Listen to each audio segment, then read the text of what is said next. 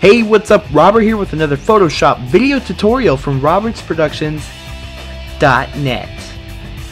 And in this tutorial, I'm going to show you a little bit about the Vanishing Point feature in Photoshop.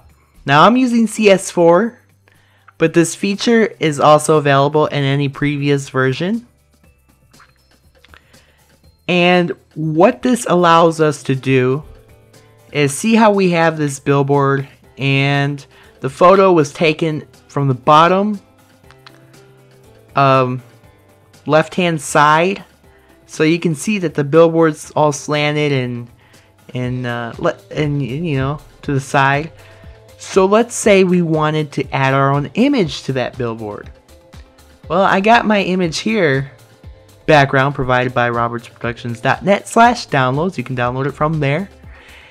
And I'm going to go to select all, then edit, copy, come back to my billboard, edit, paste, Control or Command T if you're on a Mac, scale it down,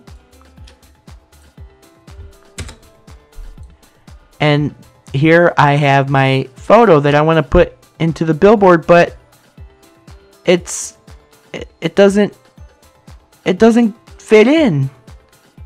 What do I do? What do I hit Control T,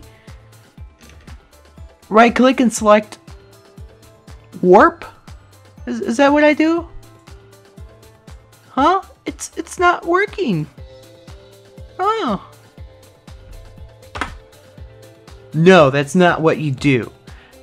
If you want to add your image into this billboard, we're going to use the Photoshop feature Vanishing Point.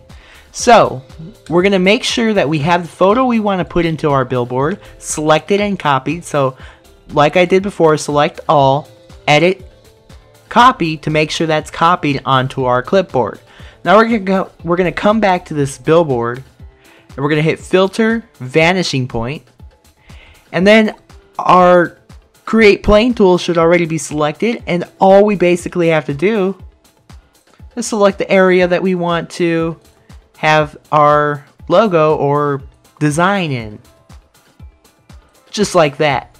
Now you can take more time doing this, make it nice and perfect. But I'll just leave it like that for now. And we want to add our image into this billboard, so I'm going to hit Control V. Okay, nice. Now I'm going to hit T. Oh wait, by the way, Control V is Command V on the Mac. And I'm going to hit T on my keyboard, or you can come over here and hit the transform tool. And we can scale this down. And then we just click and drag it, and look at that. Look what it did. Look what it did. Oh my god.